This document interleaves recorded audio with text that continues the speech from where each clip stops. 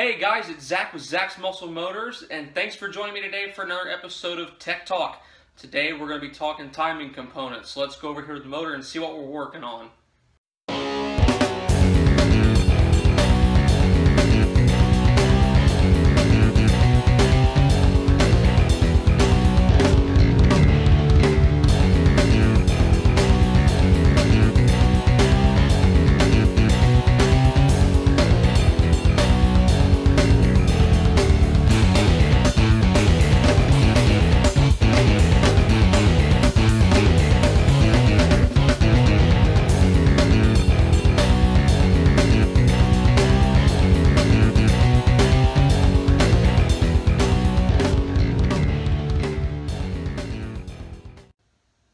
Okay guys, like I said, today we're going to be talking about timing components, and by timing components I mean chains, gears, and belts.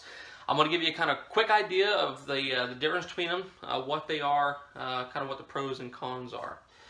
So real quick, let's take a look at what we got here. Okay guys, what we have here are two different kinds of timing sets. There are three different kinds. You have a chain drive, a gear drive, and then you also have a belt drive, which is similar to the chain drive other than having a chain that has a rubber belt. I don't care for those. There are two things in this world I do not trust that are made of rubber, and that is condoms and belt drive timing sets. So I don't really trust anything when it comes to that kind of stuff that's made out of rubber. Basically what you have here is this is a double roller chain, and what that means, you have basically two chains here side by side, and each one of these little I guess grooves here, you should call them, where the teeth go in between, they actually roll. Now these are nice because unlike the older chains that were solid chain drive, they wouldn't spin. A lot of them were single chains. They didn't have two chains on there. With having just the one and not spinning, they didn't last as long. They tended to stretch and wear out more. They created a lot more wear in between the teeth here. This one's been run pretty hard back before, and the motor was built before when I done it. But if you look at it, it's really not in bad shape. It's got a little bit of marking, but that's not abnormal at all. That's the back side, and this is the front side. So you can see it's kind of blurry, but if you look at it, I mean, this is just from where I kind of wiped it off to get some of the oil off. But it's really not in bad shape at all. It's actually in rather decent shape. For how hard it's been run and the miles that are on it. So you have this kind. These are good. They provide a little bit of flex. They don't transfer quite the engine harmonics that a gear drive will. They allow for a little bit of vibration and whatnot. With the double drive, any roller, single or double roller timing sets, they tend to last longer. They don't stretch as much. They are made out of better material today than what they were. But a lot of it has to do with these basic roller bearings inside on the chain here that match with the surface. They don't wear out the teeth as much on these and cause the variance in timing. So these are pretty good, and usually they're pretty cheap. You can get these for next to nothing. Yeah, even a decent one for a stock or mild application, you can pick them up for like 30-40 bucks. Then you're moving up to the heavier duty stuff. Now this is, I heard somebody say, oh, you can't use these for anything over 6,000 RPM. Well, I've seen where Comp has them listed where they'll run over 9,000 RPM. So there's different companies. You got PRW. This is somewhat of a, from what I understand, it's kind of bargain, but it's not bad. It's not bad quality stuff. I find it to be pretty comparable. Different companies make it. You got Edelbrock that makes them, Comp cams, Crane cams. Pete Jackson, those are good ones. So there's different companies that make them, but more or less what these do is you have your pretty much the same setup as this. You have your cam and crank gear, which are these two here. This is the back side. This brass bushing goes to the back side right here on the block. That's the bearing you put towards the back to keep from wearing this surface out, and same as the block. Basically you have your idler gears, which one has a nipple that sticks out a little bit farther. That goes to the back. Your bigger gear goes to the left. What I like about these is they're pretty quick to adjust. Most of these kits come with, for the Chrysler, or excuse me, the Chevy and the Mopar, they come with these adjustable cam locks. You can adjust your timing degrees. This one's got 0, which is a standard, no advance or retard.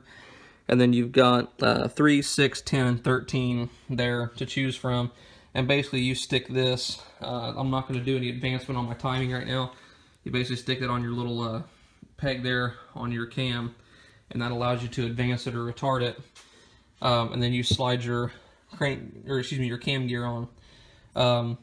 You can install this a couple ways. You can get a press to put it on there, or you can use like a 36mm socket, and you can pound it on there, which is what I'm going to do today. And then it's pretty self-explanatory from there. What's nice about these is they're accurate as all get out. It's straight gear drive, so there's no real room for play here. It's straight gear-to-gear drive. They last a lot longer. They're really durable. Like I said, quick timing adjustments to them, and you can also get them where they're quiet, where you can't hear them. But like this one here, it's ground. It's like a straight grind teeth, and what that does is it actually produces a whining noise. So it almost sounds like you've got a blower on your vehicle. So if you've got any type of exhaust in the car, you'll hear it. You'll hear it spool up like a blower, which is pretty cool. It's just an added sound effect most guys like. So what I'm going to do, I'm going to set this on the block, and then I'll kind of show you what you're looking at. So, guys, so we're back over here now. We have the cam and the crank gears installed. One thing to make a major note of is when you install your cam gear, okay, you're going to torque your bolts down on your small block Chevy. Always double check, but these are 20 foot-pounds. It's got a retaining ring back here that you bend the little flaps over to keep the bolts from backing off. And make sure you use the thread sealant lubricator that comes with the product. Put those on the bolts. So once you have that done, you turn, you got your dot on the facing side of the crank. You put it pointing down towards 6 o'clock. And then on your crank side, you've got a little dot, and you point it pointing towards 12 o'clock. That makes sure your cylinder is your number one cylinder is at top dead center. The next thing you got is a thrust for your cam gear. The front side that faces out towards the timing chain cover is flat. The back side is concave, and that's where you would take it apart if you had to replace some parts in it. You put that in the front, flat side facing out. I'll wiggle it in there. As you can be a little tough with that ring, but it'll go in. And then you take your timing gear set, or the idler gear set, and you basically just match it in here. You just wiggle that in. The thrust is in. Now, this is direct drive. It's gear to gear, so there's almost next to zero play in it at all. That's what makes these things so accurate. They last forever, and they're a great performance adder for either stock or high performance or whatever you're doing.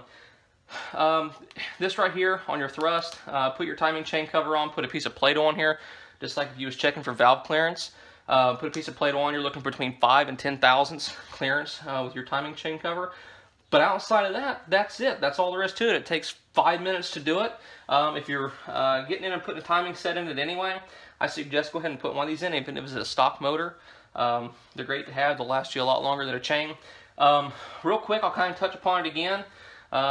These are great because they are so accurate. They last a lot longer, but the downside is they will transfer engine harmonics. So it's important to have your rotating assembly and everything balanced.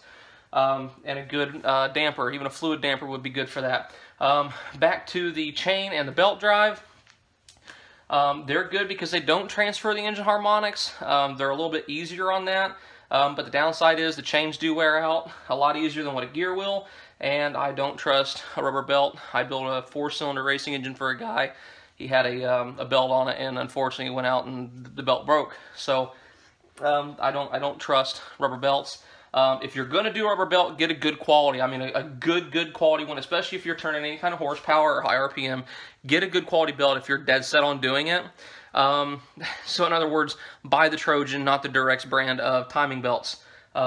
But for the money, you're going to spend a lot of money on a good quality belt when you can spend a decent, small amount of money and get you a good timing gear set. So definitely stay with those. But outside of that, that's it, guys. It's installed. It's ready to put your timing chain cover and everything on and get to finish the rest of the motor. So we're done.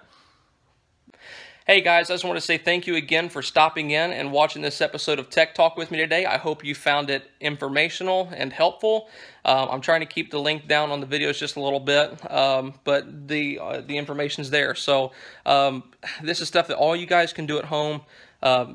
My whole purpose of doing this is to help you do those things without having to take it to a shop and pay out exorbitant amounts of money to get that stuff done. There's some people that can't, and that's why they come to us. But for those of you that like to tinker around, do stuff yourself, these videos are for you to help you. I don't mind doing that. So thank you. Like, share, and subscribe to the videos. Also go to Zaks Muscle Motors on Facebook. That's Z-A-K''S Muscle Motors on Facebook. Like the page, subscribe to it, and share it. I want to have Instagram and Twitter coming up here before long too. So the channel's taking off. I got some more jobs coming along too. That hopefully will be some more content coming out on that. So there's more stuff to come. I really appreciate you guys watching. You guys are absolutely great. If you have questions or comments or anything, you can also send them to me at zaksmusclemotors@yahoo.com. I also wanted to give you the opportunity, if you would like, I have t-shirts and hoodies for sale. The t-shirts are $25 shipped. That gets you any size t-shirt, any color that I can get, which is, there's like 30 different colors of t-shirts I can get. Unlimited number of color for the lettering and stuff like that. So $25 shipped, that covers the shirt, the taxes, and shipping. So $25 flat. You can send a money order, or you can do PayPal, whatever. Just message me through my email if you're interested in that. Also, the hoodies, those are $45 shipped. Same deal, colors and all that stuff. So here's a look at them. I know it's backwards, but just kind of give you an idea. I think they're pretty cool. I've got some other designs and stuff I'm working on too. This is the first one I come out with, so this is the first run. Like I said, there's all kinds of different colors and stuff. So if you're interested, shoot me an email. We'll get you hooked up with a t-shirt. And then also when we hit 2,000 subscribers, which don't sound like a big deal to some people, but to me it's a big deal, because that means there's 2,000 people out there that appreciate what I do. And really this channel's for you guys. It's not for me, because I'm not getting anything from this. So it's for you guys. So when I hit 2,000 subscribers, I'm going to give away some free t-shirts and stuff like that too. So keep subscribing, keep liking, and sharing the videos. Go to Zaks Muscle Motors on Facebook. Like, subscribe, and share. You guys are absolutely awesome. Send me your questions, comments, and if you want a t-shirt, get a hold of me. Thanks for watching. You guys have a great day. Take it easy. We'll see you on the next video.